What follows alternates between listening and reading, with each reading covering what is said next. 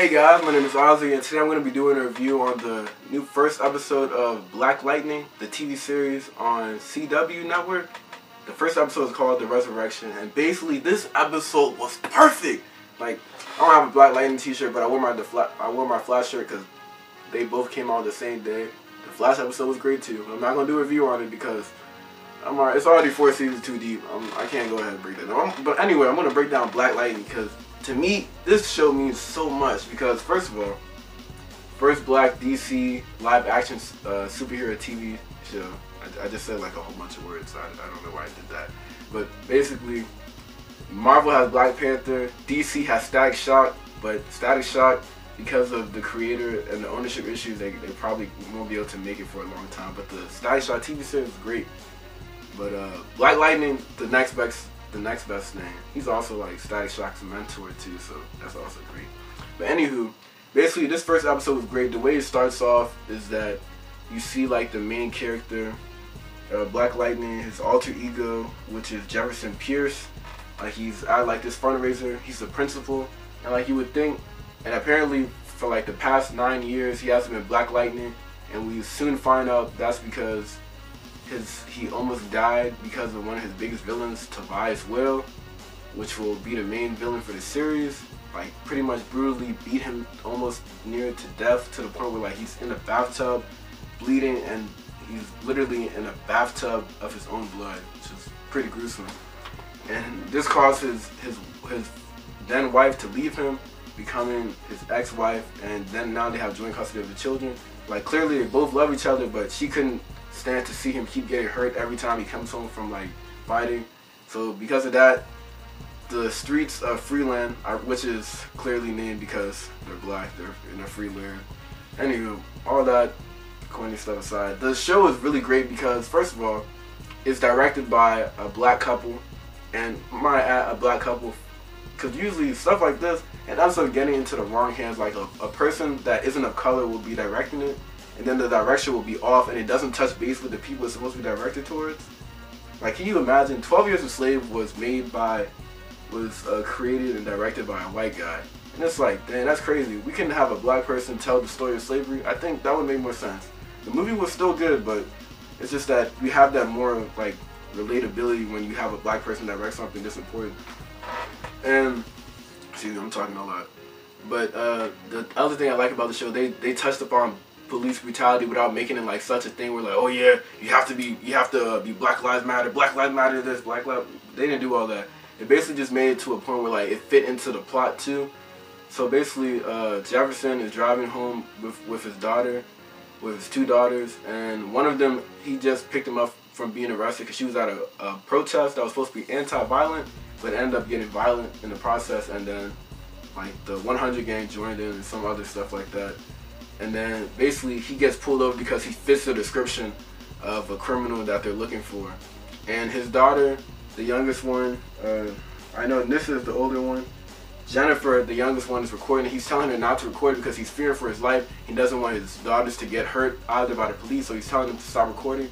So she reluctantly puts down the phone, and then they realize that they have the wrong guy, and then they tell him to get back in the car. He asks them why, and at that moment, like, you could tell, like, it really shows that Jefferson is a good character because he was so angry to the point where like his eyes were glowing, which showed that he could have just like went off on all of the people, off on all of the cops that were like, that just pinned him down against his car. Like they literally just pulled him aside for no reason.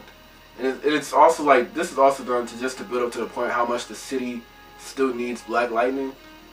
And so basically the show goes on, and while they're supposed to be at the fundraiser, Jennifer goes to sneak out to a party. Her sister, what's her sister's name again? Her sister, Janissa? Yeah.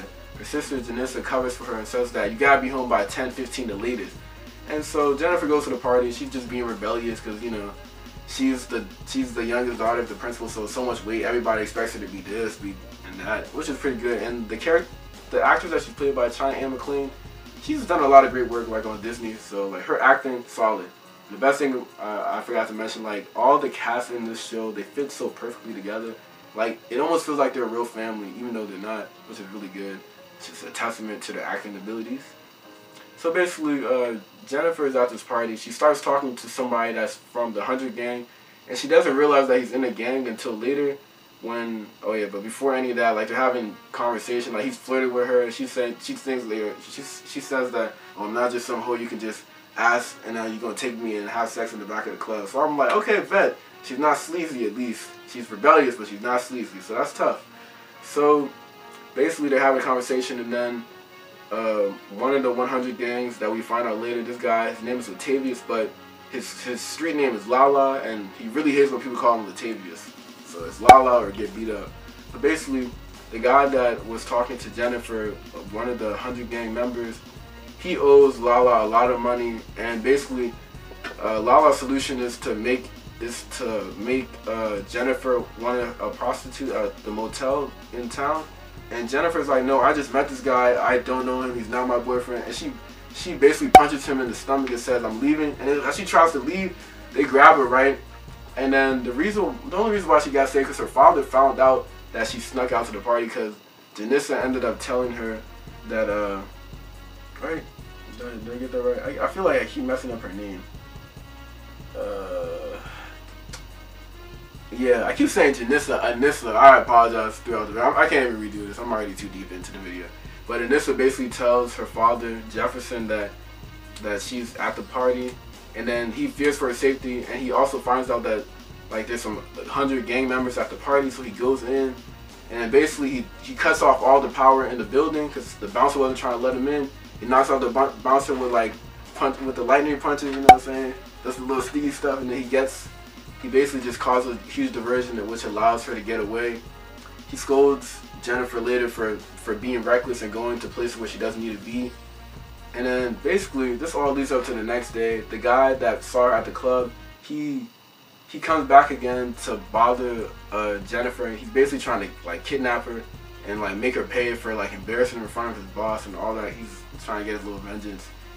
And the thing I like about this is that Anissa does not go like that. She tells him to get out before she calls the police, and he thinks that he said, oh, I can do whatever I want, and then she grabs him and flips him over and slams him to the ground. I was like, what? I was like, okay, Anissa, she clearly knows some karate, you know what I'm saying? Following her in her father's footsteps, you know what I'm saying? That was tough. And then later, then he gets embarrassed, and he's like, he starts to pull out a gun, and then Jefferson runs off because he's watching the commotion from a distance. Then he runs up. He said, you don't got to do that. He basically dissuades him from pulling out the gun in front of all these people. He said, if you do this, you're basically just throwing away your whole life. And so he tucks the gun. He's like, oh, you guys aren't going to get away with this. And he runs off. And then basically, Lala finds out about this. And then he gets angrier at the guy for, I don't know why, I can't remember his name. But like the guy that tried to like, he tried to basically make Jennifer into a prostitute at the motel. The dude with the afro. And then that doesn't turn out so well. And then Jefferson goes out to see Lala, and then basically this whole scene with like Lala and one of his younger employees, like you think it's his nephew at first, which it is, and then you find out that basically he's making his nephew run the block. His nephew is selling drugs in a white neighborhood, but his nephew gets in trouble because of the fact that he's been paying too much attention to the games on his phone instead of selling drugs in the neighborhood. Like, at first, it seems like he just wants his nephew to be like, pay attention and do good in school. Then it flips when he says, you need to be on the blocks where the white kids are at and sell. I was like, whoa, what? He's selling drugs at that age? And homeboy is like 12 years old at the oldest. I was like, wow, that's crazy. So basically, he grabs, like Jefferson grabs Lala as he's about to like smack his nephew. But then Lala gets angry and says, oh, you're not about to tell me how to raise my nephew. And he pulls the gun on him. He said, I'll tell my boys to lay off your daughters, but you gonna owe me one for this. And then ironically, what's his name? The guy with the afro, he goes after the daughters again, Jennifer and Anissa, and then he basically kidnaps them and brings them to the motel. And then Lala is pissed. He smacks him out. He said, do you know what you've done? He basically just made a deal to like protect them, and then he goes out and then kidnaps them like an idiot. Sadly. But Black Lightning finds out about this, and he has a mentor. What's his name? Okay, this guy named Peter Gamby, which is Jefferson's father figure / mentor, since Jefferson's father was killed by Tobias Well for for investigating into his like criminal activities, and that's what this whole thing was about. And in the beginning of the episode, he was basically saying how he was the real loser because even though he was fighting for vengeance, he was the one that ended up losing everything, which is one of the reasons why Jefferson stopped being Black Lightning, because he was losing way too much in his personal life, and it seemed like being a vigilante wasn't worth it. And basically, like, they show like all this like footage of like if a vigilante is black, and if a hero is black, they call him a vigilante. But all the white superheroes like the Flash, Arrow, they're not. Arrow's definitely called a vigilante. That meant murders of people in the beginning. But I'm talking about all the other superheroes like Supergirl, Superman, and the Flash. They're called heroes, even though they basically fight in masks and keep themselves concealed, but they don't show the true identity. But they're called heroes. While Black Lightning was called the criminal. But the one guy who owned the store, he basically he has a recording of Black Lightning saving his life on his birthday. And he said, if it wasn't for Black Lightning, I would have died. The police weren't there to protect me. Black Lightning was. And it basically just reminds Jefferson, aka Black Lightning, that he can still do good in his city. And then also, he realizes the police come to him telling him that his daughters have been kidnapped by 100 gang members. So basically, they go out. Jefferson goes out. He talks to Peter. And Peter's like, I'm glad you decided to come back. They go to the basement. He locks up the shop, puts the little blinds on. He shows him the new suit. And the new suit, oh, that ain't lit. Like, literally. Like, the blue and gold emblem has, like, a gold flash symbol in here. And then it has, like, the blue, like, outline. It's cool. It's kind of like I want to say, like, an Iron Man-esque suit. But not Iron Man. More like the Batman armored version suit. But it's not robotic. It's just like slightly like armored. It's not mechanical, so it's not like an Iron Man suit, but it's armored. And basically, the suit is bulletproof. He goes up to the 100 gang motel where like they're having a little prostitution going on. They're basically trying to turn his daughters into prostitutes. He goes out and he basically just like literally beats everybody up, find people. He finds the guy that kidnapped his daughters. He said he's trying to find Lala. And Lala basically told the guy with the afro to handle it while he's running away. And so Lala gets away, but not before Jefferson can beat up like everybody in the 100 gang in the vicinity at the motel. He finds out one of the dudes that just got in with one of the prostitutes. That jam was funny. He was like, shh, and the dude just falls back, and then the prostitute's running outside the motel. It's funny. I know it shouldn't have been. Actually, I'm pretty sure it was meant to be halfway funny, but not really. But that's besides the point. So Jefferson goes in. The dude that kidnapped his daughters, he basically like fries his chest, and then he drops him on top of his car, which is he deserved it. He really did deserve it, which was great. And I was like, that's perfect.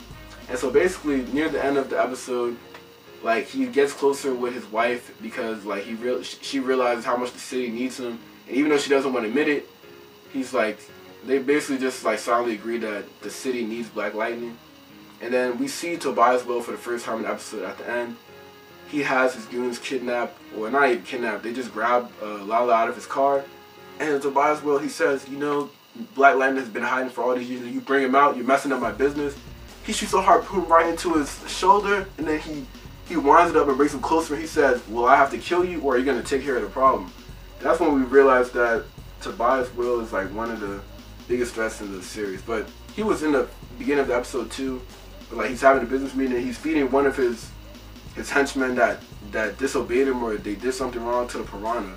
So basically, Whale, they're having like all these fish-related like puns and jokes about his like his savagery as a villain.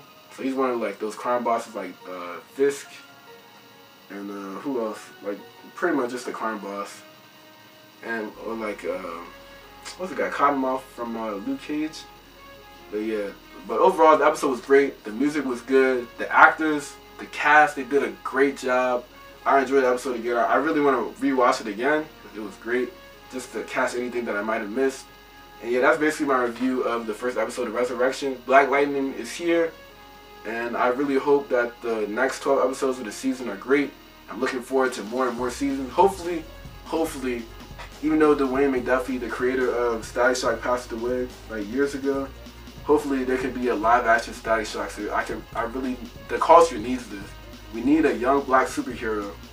We need our own Spider-Man. Someone that's young that the people can relate to. He has dreadlocks. He's already like fighting against the stereotypes. He's a hero. We need Static Shock. The people need it. But yeah, I hope you guys enjoyed my review of the first episode of Black. Anywho, my camera died, but what I was trying to say is if you guys want to see me do more review more episodes of Black Lightning as it comes out throughout the season, just let me know, comment below.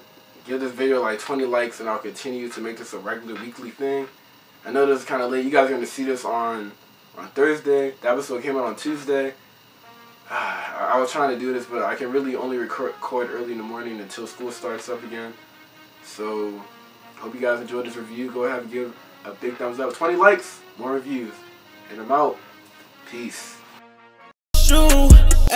I'm riding solo all by myself, all in the coupe. Girl, it could be me and you. I brought that bag out South Beach to flex on your off you, girl. I just know you was a lesson. Used to think that you was an angel straight out of heaven. I ain't gonna lie, me meeting you still was a blessing. But you did me wrong and I still feel it in my chest.